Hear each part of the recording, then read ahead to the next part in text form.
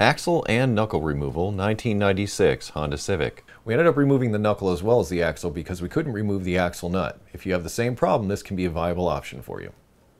Tools required for this job would be a 32mm socket, 17mm socket, 19mm socket, 17mm wrench, side cutters, 1/2-inch breaker bar, a pry bar, hammers, an impact wrench or equivalent ratchet, and of course, safety glasses.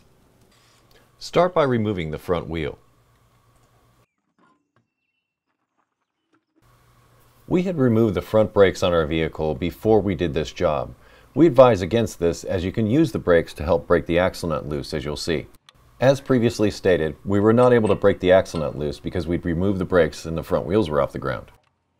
If the brakes are intact, have a friend apply the brake pedal. This will hold the axle stationary so you can break the axle nut loose. Because we weren't able to remove the axle nut, we needed to remove the knuckle assembly. Remove the cotter pins and retaining nuts.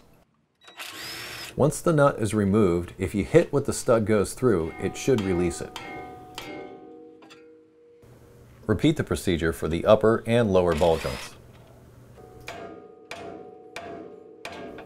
Hold off on knocking the upper ball joint loose until after you've removed the axle from the transmission. You can now pry the axle out of the transmission. With the axle out of the transmission, you can now knock the upper ball joint loose.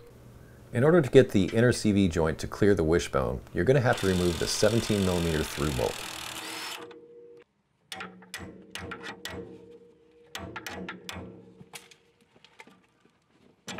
With the through bolt removed, push down on the lower control arm to release the axle.